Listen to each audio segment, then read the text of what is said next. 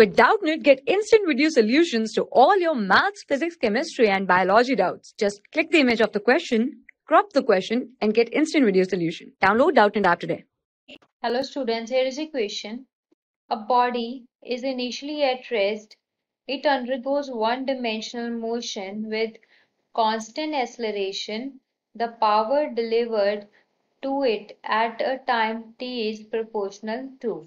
So in this question we have to calculate the power, and we know that the body is initially at rest means u is equals to 0, and we have the acceleration is constant.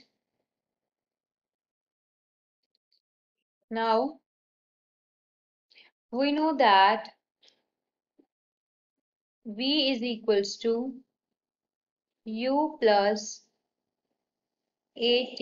In this, u is equals to 0, so we get v is equals to at, in which acceleration is constant. Now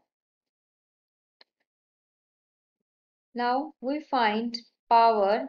Power is equals to force into v velocity, and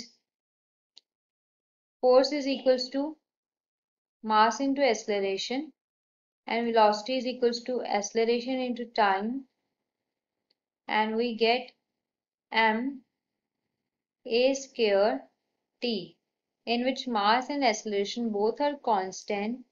So power delivered is proportional to t. So check the option. Second option is correct. I hope you understand the explanation. Thank you. For class 6 to 12, IIT JEE and NEET level. Trusted by more than 5 crore students. Download Doubtnut app today.